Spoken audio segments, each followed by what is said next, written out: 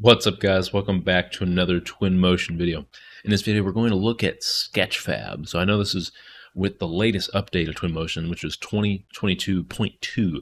That was a little while back, but specifically with Sketch Fab, I've seen some questions come in about how you can use specific pieces of the models because of how they come in, and basically the integration that Twinmotion has with Sketch Fab compared to Sketch Fab itself and what we're used to doing. So okay, before we get into it, if at any point in this video you happen to learn something, please demolish that like button. Really helps me out quite a lot. Okay, getting into it now. We're in just a basic Twinmotion model, nothing special here, because we're going to look specifically at the Sketch Fab. And so we can expand the menu here and see, yep, there's my Sketch Fab. So yeah, what is Sketch Fab? Well, really quickly, it is just a complete database, online database with a bunch of community-based models.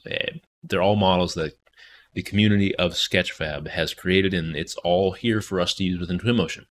This is fantastic because we can easily download them within Twinmotion, dump them into our model, override materials, and do whatever we want really quickly, which is really, really great.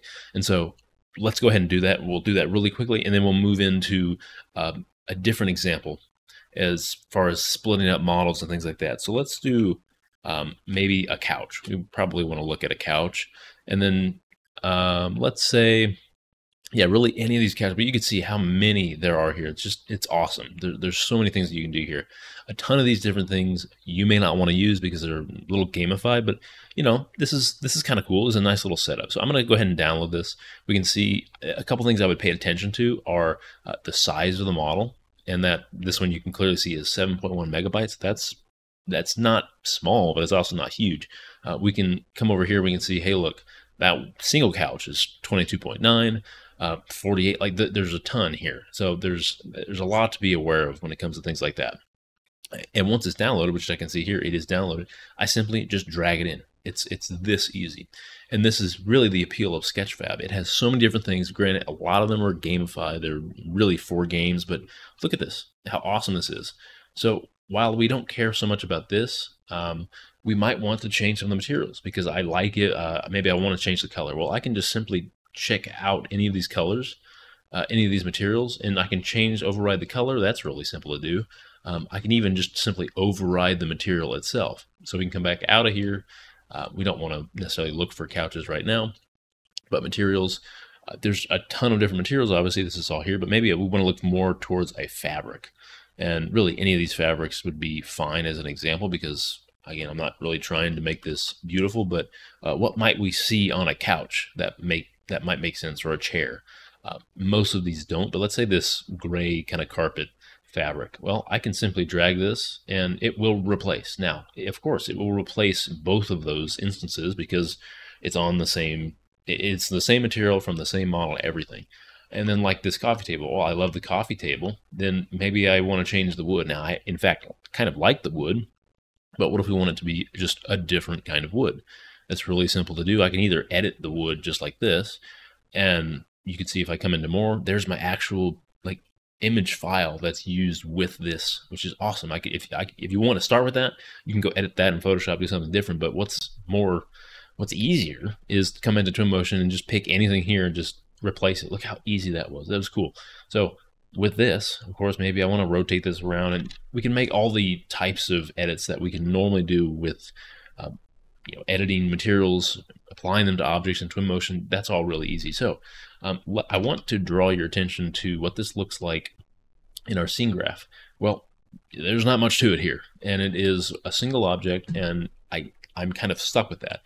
And so this is where the real meat of this video comes into play. Now, maybe I decide, well, I love all of these things. I love all these models, but you know, I don't want to be stuck with this layout, this location of all of them. I want just the chair. Maybe you just want one piece of the furniture, or maybe you want to have all of them, or maybe you want the exact same setup you see here, but you want to be able to move them around specifically. So like I want the chair on the other side, or I want the chair to be longer, bigger, change them individually.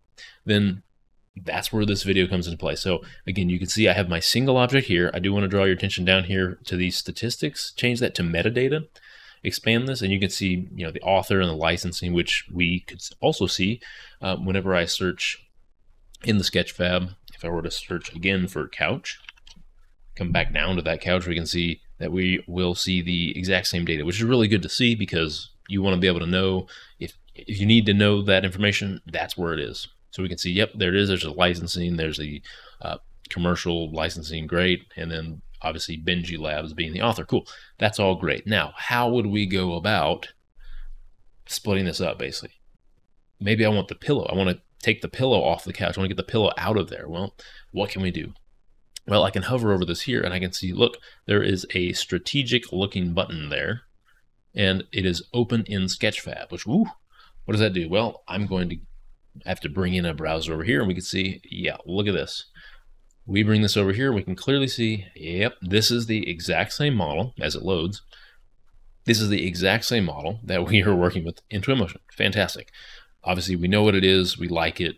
We just want different pieces. Well, what do we have to do? Well, it is as easy as downloading it from Sketch Fab. And I'm not going to say I love to do this, but if you really want this couch, really want the pillow off the chair, like anything like that, we just download the model. And of course, we're going to have to log in. I would very much recommend that you log in with your Epic Games account because you probably already have one. You're using Twinmotion. And the last thing I want to do personally is have to deal with going and making another and remembering another account and all that. So yes, I have read this and I accept this. Cool. So I'm now logged in with my Epic Games account. Fantastic. I can come down here to download model. And we do have a few options here, which is nice to see. We have a bunch of different options. That's cool. We also have the credits if we want to credit the author, credit the creator, anything like that. But the available downloads here, I do want to draw your attention to this because a lot of these will work in Twinmotion. There's a better option and there's a fine option. Well, FBX, we know FBX can come into Twinmotion really easily and we know we like that. But look at the size here. This is 65 megabytes. That's ridiculous. As of Twinmotion 2022, we now have the option of importing GITF, which is a converted format, and we can see more information about this specific format here. It is a one-size-fits-all format, which is awesome. And it basically is a reduced file size version that allows for this consistent PBR, physically based rendered materials workflow, which is exactly what Twinmotion is.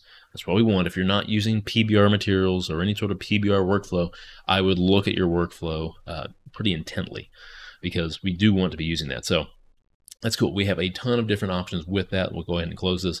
And so I would highly recommend that we go and move towards this format. You can see it is 6 megabytes. That is ridiculous.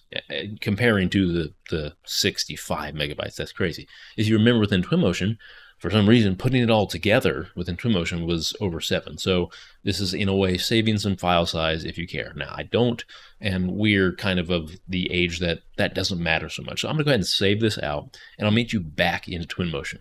All right, and we are back in Twinmotion. I can get rid of my scene for now. I can even get rid of my library for now because we're going to basically import another version of this, but it will be ours that we just downloaded from Sketch Fab itself. So I can come to my import. I want to import geometry, nothing beyond basic geometry. It's going to come in as geometry, and it's the type of thing that you're going to have to update and re-import if you find that you need to down the road. Of course, be sure to unzip the file because that's really important, and we can find that it's in this folder here, and there is my lovely scene, and this is everything. You can see I'm not going to bother letting this load, but I'm going to go ahead and open this. And we can see I do want to expand my options here because this is very important.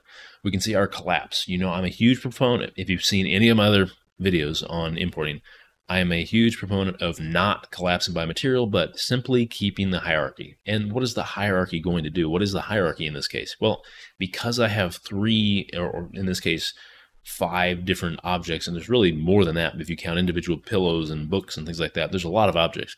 We're going to have individual control over all those objects, which is exactly the whole point of this entire video. You want to keep the hierarchy.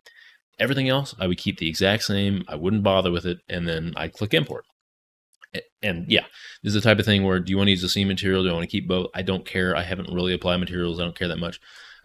Just know that you're going to have to edit that. So something to be aware about is that you can see it way up here to the right. It's going to end up in the middle of your scene, or whatever it is. It just happens to be like right there.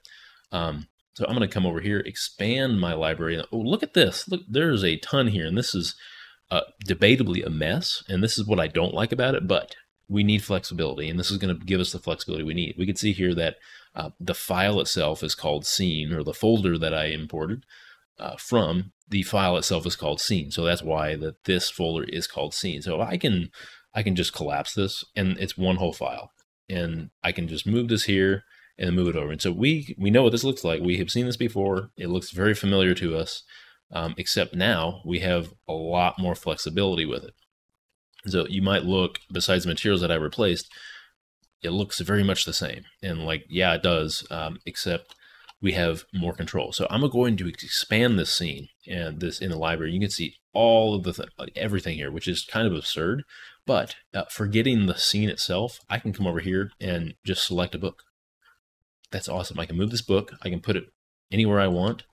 I don't necessarily want to do that, but I can change this plant. I can rotate it. You can see the control that I have. Maybe what I want to do is select all of these objects here that are involved with the table itself. Maybe I want to select all the objects that go with this table, and I just want to move the whole table. Look at this. You can see the amount of flexibility, control I have with this. We could even go as far as just hiding them. Maybe I don't want to see it. I can delete it if I want. You know, there's a ton of things here. This whole lamp. Maybe I want the lamp rotated. Maybe I want it moved somewhere else. Like, you get the idea. Same with the pillows. I might want it rotated. I might want it somewhere else. You know, like there's a ton of things here. I can put it down here on the floor. Like, there's a lot of things I can do. So that is the real power of Sketch Fab. Not only do we have the ease and usability of it being here and be able to search and see everything and given the size and just dump it in, but what comes with that territory is knowing that it's going to come in as one object, and I will have to deal with it as one object. Whereas now, obviously, if I were to update any of these materials, if I take the material I put over here, right there, and maybe we want to take this wood and put it on this, make this more or less a wood plant, I can replace that there, and just know it's going to replace that one too, because it's the same material. So the great thing about this is that I do have the flexibility to bring it in as one giant object, totally fine with that. But if I really need to, I can go and download the file itself and import that specifically. And then I have full control over every single element in all of the model, which is fantastic. So obviously use it for what you need to. For example, if I were to download this, which is just a series of odd looking semi-futuristic sci-fi chairs, that's cool, but I don't want them displayed in a row. Like, I would have to go to Sketch Fab and say, okay, well, I definitely want this one chair, these two or three. And so that's the type of thing. So the nice thing about this too, of course, is if I decide, well, I actually only want this couch, I can just simply copy this. I can even just hide this here and then just paste it. And I'll actually copy because I don't want it tied to any other element. And then I can make that visible. And then now I have my own sofa. That's just a single sofa. That's all it is. If I want to take this a step further, I can always, of course, right click this, and I can add this to my user library. And so that will show up in my library, and I can come all the way down to user library, and it will show up here, and I can just easily drag it in. So if I add this to user library, boom, it's just a single chair or a single couch, and I can put it in just like that. So yeah, it comes in sideways. We can deal with that later, not a huge deal, but we have full control over what it actually is, and I can literally isolate the models that I need to, get them away from everything else in the whole set because I don't need it, and then move on. So like, I love this couch. I'm probably gonna have to use it for multiple projects because I do like it that much, and it's a great placeholder couch, that type of thing. Real easy. So that will do it for this video. We looked at everything Sketch Fab because we have so much that we can use. There's so many more downloads. It's insane. And so you could get lost in it, and I'd recommend that you do to understand what you have access to now.